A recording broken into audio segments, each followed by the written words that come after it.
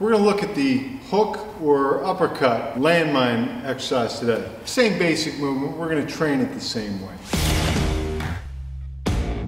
Now when we looked at the jab and the cross using the landmine, we started off from the ground up.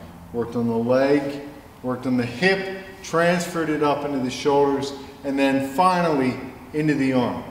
We're going to take the opposite approach. We're going to take a top-down approach with this. Our arm on the round punches, the hooks and the uppercuts, is in a more vulnerable position than the straight punches, the jabs and the crosses. So we want to make sure that we're developing the arm before we start bringing the big horsepower behind it. So in this first level, we're just going to grab the bar. You can grab it below the weights, above the weights, whatever's comfortable. Switch it up.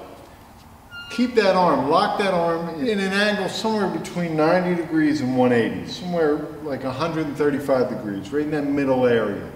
Lock that position, keep that position the whole time. Body remains still, all that's working is the arm.